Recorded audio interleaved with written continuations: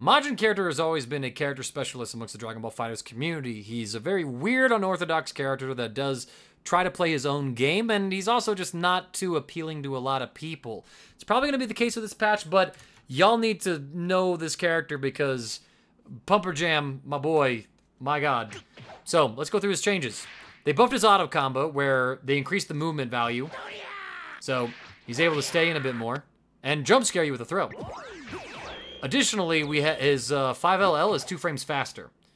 So, that's always good. They increased the attack speed of his jump heavy. This is terrifying. It is 3 frames faster, right? It's 11 frames startup as opposed to the 14 frame it was before. You can kind of notice the difference visually. That's a terrifying change, to say the least. But the most terrifying out of all these changes, I think, is the mount dive attack. So they've increased the guard recovery in the falling part, and they increased the hit stop of the shockwave portion when landing. I did the wrong attack. He's +2 on block.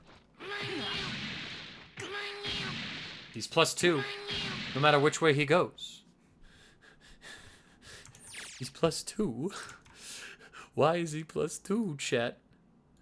Why? Like, I mean, you look here, right? You look at this situation, and he does it here. He was -2. He was -2. And then here he was -1, but now he's plus. The fact that you gave a character like this plus frames is terrifying, and everybody is going to get hit mashing on this.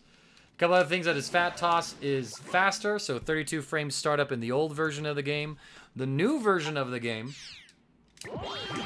27 frames, so they've shaved off quite a bit of it. This will change a bit of his combo routes, but also maybe make them a little more accessible. It's a new tool. They've adjusted his level 1 as well. This is namely just to make it so that you can combo into his level 3 off of it. And that's it for Majin Buu. I mean, y'all, if you got a Majin Buu in your scene, watch out for them. They will kill you.